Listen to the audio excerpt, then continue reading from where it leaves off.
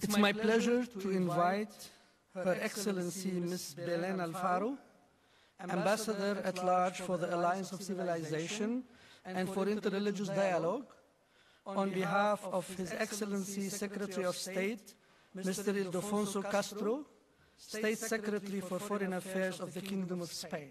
Welcome.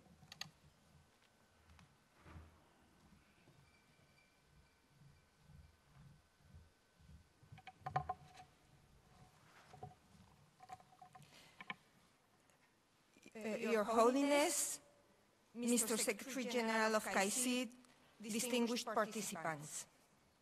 First of all, I would like to express the deepest appreciation of the Government of Spain to the Secretary General of KAICIID for the efforts that he is making in the direction of the Center and in the development of its activities. The Government of Spain wishes also to highlight the important commitment of Saudi Arabia, who envisioned this project, and thank His Majesty the King Salman of Saudi Arabia for the support to the Center, thank Austria for hosting the initiative and the Holy See as founding observer. The international community is now facing significant challenges. Globalization has brought a number of positive effects, but it has also brought tensions from cultural and religious differences. Violent extremism and terrorism cannot and should not be linked to any one religion, nationality, civilization, or ethnic group. This is not a clash of civilizations. It's a confrontation between civilization and barbarism.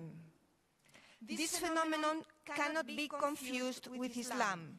The majority of the victims of the extremist groups are peaceful Muslims. Islam means peace. Faced with such a situation, the international community cannot remain silent. The projects that have been implemented. The presence of high-ranking religious leaders at this meeting is proof of their commitment to peace and ending violence. We need more interreligious dialogue. Religion is perceived by some as the origin of tensions. These perceptions hide the root causes of the problems that are political or social and not religious. Religion is not the problem, and on the contrary, it can contribute to the solution. Religion can be a peace builder and a peacemaker. We need platforms of religious leaders in favor of peace, especially in conflict areas where action is urgent, and networks of local religious leaders who can reach diverse audiences fostering peaceful coexistence. In this respect, KAICIID's initiative of the Regional Dialogue Platform for Religious Leaders and Institutions in the Arab World that will be launched in this conference is very relevant, as well as the work done by the United Nations Special Advisor for Genocide and the Responsibility to Protect and KAICIID to develop the FES process and the action plan for religious leaders and actors to prevent incitement to violence that could lead to atrocity crimes, as well as the peace-building programs of KAICIID implemented in Africa, the Middle East, and Asia. I would like to highlight 3 priority areas for action. First, education. We need more intercultural and interreligious education, education for common citizenship, and education for intercultural understanding. Second, Internet is the challenge of the future. We live in a network society. The voices of peace have to be heard in the net. Third, media. It's essential that media be used as a channel for dialogue and for promoting positive images of other cultures and religions. We need a communications strategy. KAICIID has implemented very successful programs in these areas, such as the training program in social media with young religious leaders, the network of religious institutions on interreligious dialogue, or the International Fellows Program. Lastly, I would like to mention two initiatives recently promoted by Spain, aiming at dialogue and reconciliation.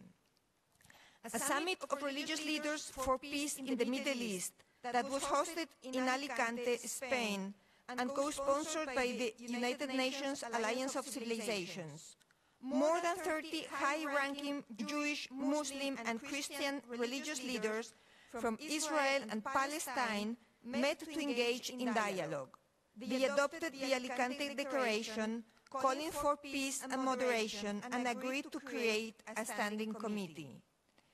Spain hosted also in Madrid the International Conference on the Victims of Ethnic and Religious Violence in the Middle East, co-chaired by the Ministers of Foreign Affairs of Spain and Jordan. The conference presented the Madrid priorities, which list the priority actions that must be addressed in 4 priority areas to help threatened populations and to facilitate their return, to maintain diversity and foster reconciliation, to protect cultural heritage, and to fight impunity. Finally, to conclude, I would like to highlight that the promotion of tolerance and common understanding is a common endeavor, an endeavor of governments, international organizations, policymakers, religious leaders, young people, women, foundations, universities, and community leaders. Common cooperation is the only path for success. Thank you very much.